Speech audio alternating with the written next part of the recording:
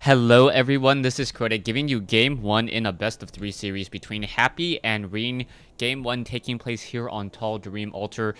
Unfortunately, I do not have any additional games from my Clan Wars, so I will just have to go ahead and do some other games in between my own Clan War, and hopefully you guys are enjoying the Clan Wars. If you guys are enjoying it, make sure to let your friends know, post it up on the channels. The more viewers I get, the more views I get, the more I can do this and the more I can fund this.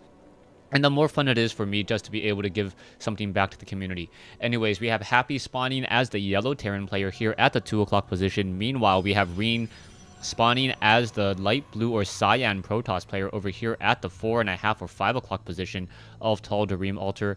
I do not believe this is the official version.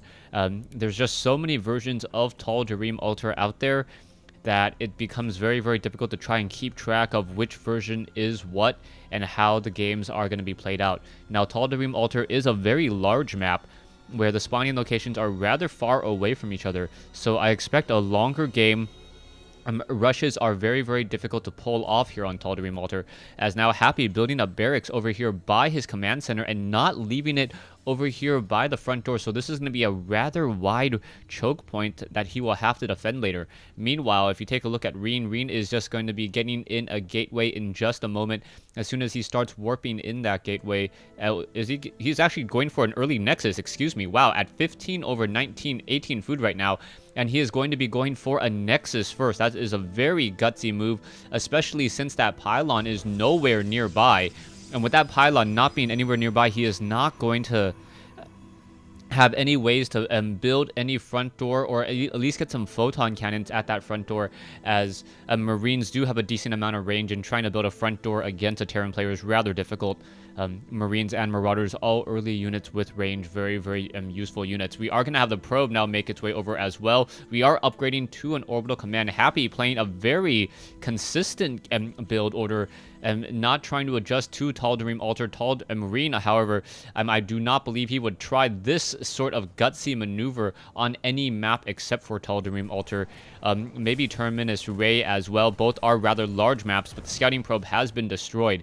SCV is going to be a while before it scouts out this nexus, and the nexus will already be up by this point. The gateway may have a zealot already trained into this location here, but the SCV moving much more or slightly quicker than a zealot should be able to at least scout out this early nexus and know that Rine is not going to be doing any early pressure with that one nexus, but instead have a very economic advantage in the early portion of this game. Probes are not being transferred over, even though we are starting to get diminishing returns here.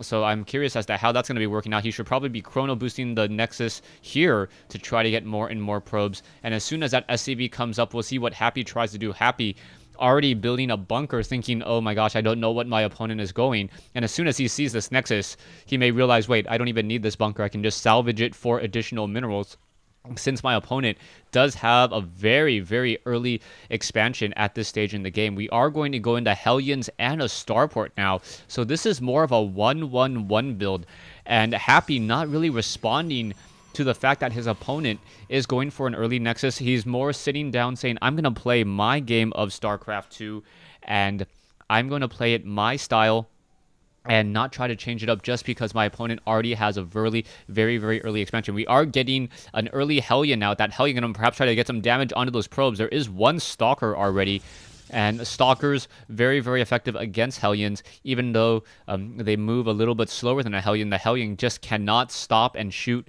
in time in order to shut down those probes. But now we should be getting cloaking research, and now into Banshees.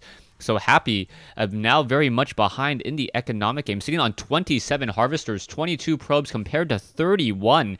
So his SCV count, SCV's production perhaps had slowed down for quite a while now, as we are now getting a front door here, and this is not looking good at all. That Hellion trying to get some damage. I do not see a robotics facility though, so that this Hellion may be able to get some damage onto some of these probes. No, only one probe really suffering any critical damage at all, as the Banshee now being trained. So one Banshee now being added into this robotics facility now coming online, and Rine is going to be able to get a very early observer or an early enough observer to be able to stop this cloaked Banshee, even though he did do a fast expansion, a Nexus first here on Tal'Darim Altar. You can still see that Happy not playing all that well, sitting at 33 over 35, consistently food locked as the Banshee now making its way out. I don't know what I'm Happy. I believe he actually trained for the Banshee first, as opposed, or he went for the cloaking research first instead of the Banshee, and that's always going to be an issue there. Stalker now getting some damage, but the Stalkers are going to be able to put pressure onto the factory and not really have any issue there, and now try to pull back. SCVs are going to be able to repair as this Banshee now looking to deal some damage, but it is not really going to be able to do that much. Observer already being trained, and this Banshee's harassment is going to fall on deaf ears.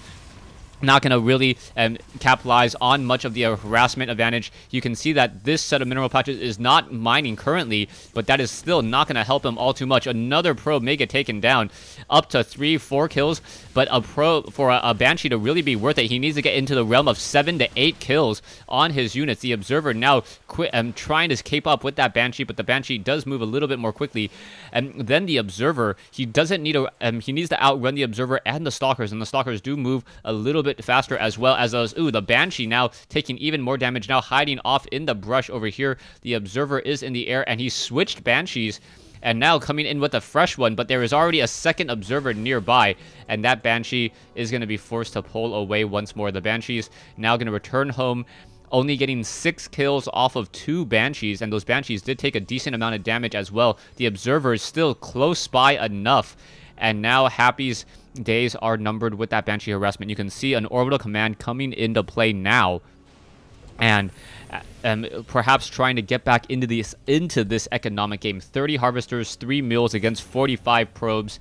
Harvesting count is about even at this stage, but that's because there's an additional mule on the field rather than 1 per each. So now taking a look at the losses, you can see that Rine definitely lost more, but he's also mined more at this time. So you can see that he's also spent a significant amount more on his economy, and he's in a very good position into this mid game. He knows that he'll be able to build up a larger army faster.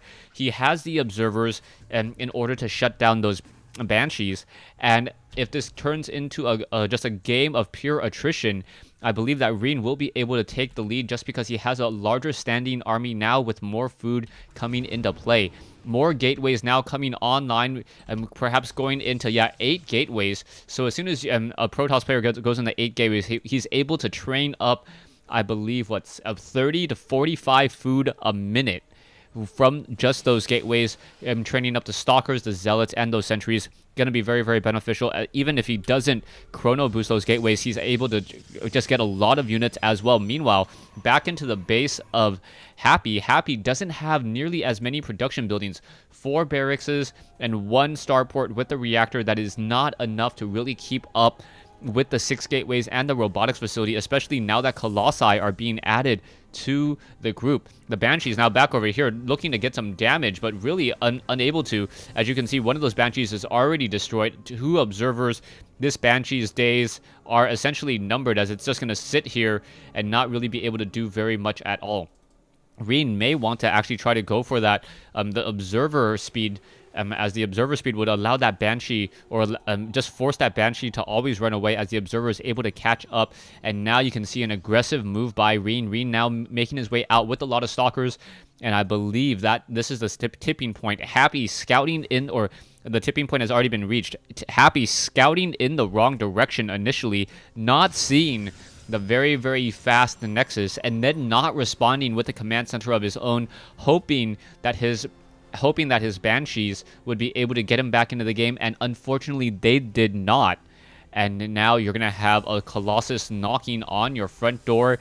8 gateways powering right here. You can see 5 Zealots already warping in, more units still warping in as well. And as those Zealots are getting added to this army, a 6,500 mineral army, or 6,500 resource army compared to 3, it doesn't even seem like a fair fight. Even with 2-point defense drones and Vikings that are trying to counter, this is not going to work out at all. You can see the Colossi now coming in, able to finish off multiple units very easily. The Vikings going after those Colossus as quickly as they can. Point defense drone already out of energy here, and both sides still battling out. The Stalkers, SCVs, were on auto repair and now getting a lot of damage in, and now the point defense drone auto turret joining in on the battle as well. And Happy holding this line pretty well so far, as the units are now continuing to engage. The Vikings are now in ground mode, and now SCVs coming off the mineral line as well, but those Stalkers are going to be able to do even more, as the Zealots going to act as a decent meat shield. Taking a look at the Harvester count, 32 compared to 53. Even though Happy was able to destroy a lot of those units of Rine, Rine is still going to come back in with a superior number of forces in just a second. And now he just has to sit back, relax, knowing that he has a much stronger economy. If he tries to take an expansion at this time, that would also be a very, very smart call. This expansion, very easy to establish over here for Rine at this stage in the game. And now a new fresh Colossus joining in on this battle. The Colossus does not have the extended thermal lance ranges, extended thermal lances, so he's not going to have that range of 9 that would have been very, very nice.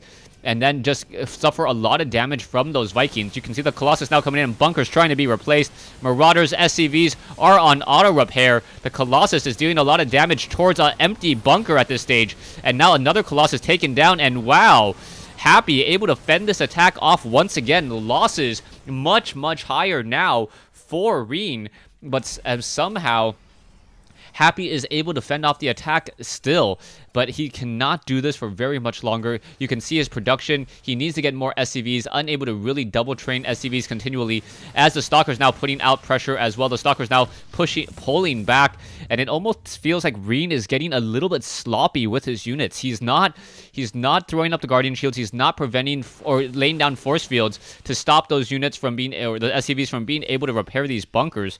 The bunkers do not have the armor plating. If you're wondering why those bunkers are so durable. Colossus now coming in. There's the Guardian Shield. And Zealots now just simply rushing in. And if at first you don't succeed, if you cannot win by brute force, consider the fact that you are not using enough brute force. And it looks like that is exactly what Rine is going to be doing here. Happy fending off, getting a lot more kills per unit. But now that Rine has such a dominant army, there's the GG by Happy. So Happy being able to fend off a large army for quite some time, but still unable to turn the tide in favor of him. Thanks for watching. Thanks for listening. Hope you guys enjoyed this 1v1 replay between Rine and Happy here on Tal'Darim Altar. This is game 1 in a series. Thanks for watching. Thanks for listening.